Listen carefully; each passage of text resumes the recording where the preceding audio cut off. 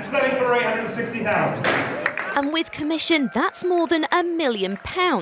This is one of Banksy's most iconic pieces. But just moments later, it seemed to drop through the frame and appear shredded into pieces. A stunt that sent gasps through the crowd. Reaction to last night's self-destruction was captured on camera by this artist. We were there, and then there was the auction, and then suddenly everything was, people are laughing and joking and looking around, turning like something happened or something fell down.